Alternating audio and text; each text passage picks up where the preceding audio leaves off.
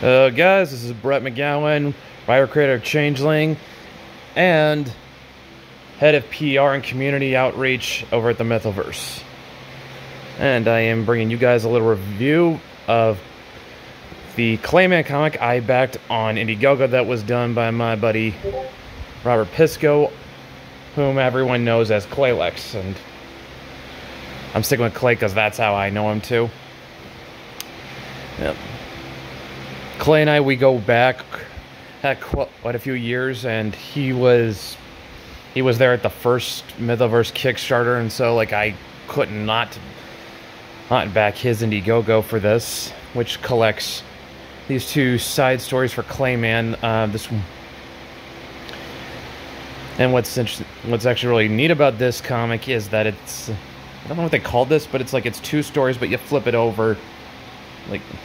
This is kind of like, this is how it worked. Like it's this little side story at a convenience store, and this crossover he did with Nick Mueller's Demon Hunter Raven. Yeah, I don't know the industry jargon for what type of comic this is. I just remember that this is a thing that they do. So they'll smash two stories together in one floppy, but and flip one of them over. Yeah, I'll just say right off the bat, I liked both stories. They were short, sweet, and to the point. Couldn't really find anything I had an issue with.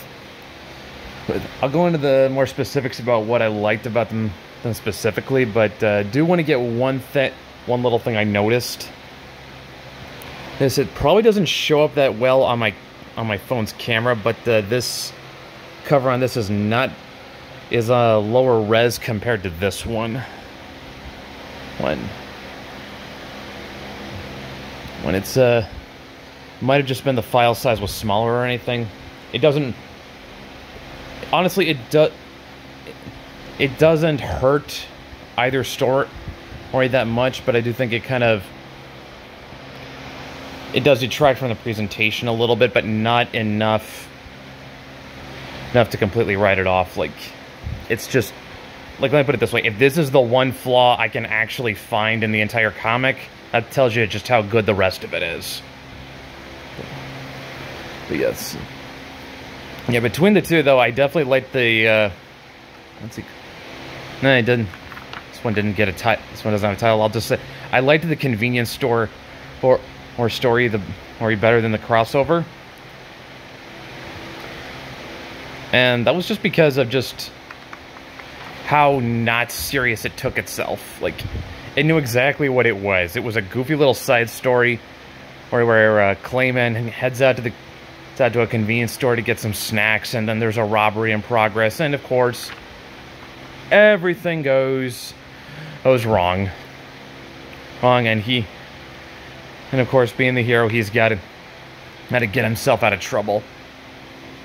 I really liked this part. I mean, like, you cannot go wrong doing a Groucho Marx joke. Yeah. And honestly, that's the strongest aspect of both stories, is the dialogue. Look, like, Clay is really good at crafting dialogue that is actually very clever, witty, and funny. I mean, he tells good jokes. Thanks. Now, as for the Clayman Demon Hunter Raven crossover, we don't know how these two are together, and guess what? We don't need to. Not important. We just need to see them get into a fight, and that's the main draw here. And it delivers on that. It knows exactly what you came for, and it delivers that. 3 guesses what that's an homage to. Yeah. But yeah, nothing to say except that I liked. Ooh, sorry about that. Nothing except to say I liked both stories. The art was really good in both. Both Chunlin Zhao's artwork and coloring for the convenience store story, very cartoony, very sold kind of the madcap more comedic style of the story. really well, and especially when it made it very cartoony with adding some facial expressions to Clay Layman's mask. And Nick and the Demon Hunter Raven crossover.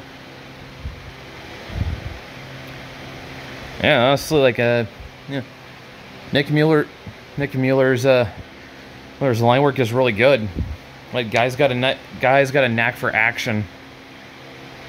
It's no wonder these two teamed up. So yeah, the only legitimate flaw I can find is just a low res cover. Everything else, Clay knocked it out of the park. You did good, my dude.